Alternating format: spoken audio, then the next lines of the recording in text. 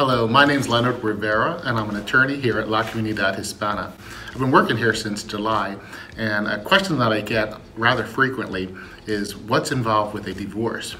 And so what I typically tell the client is that they need to be aware that if they are going to file for divorce, they have to know that any assets they own together, that be a cable bill, telephone bill, house, all that, you have to be careful that the other party doesn't run up a bill that they're responsible for. And then I tell them that we don't want to get you divorced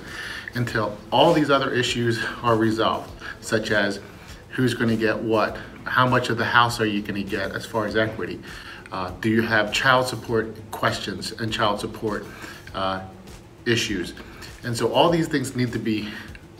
discussed, and then once there's an agreement in writing, then we file the divorce and you can get divorced.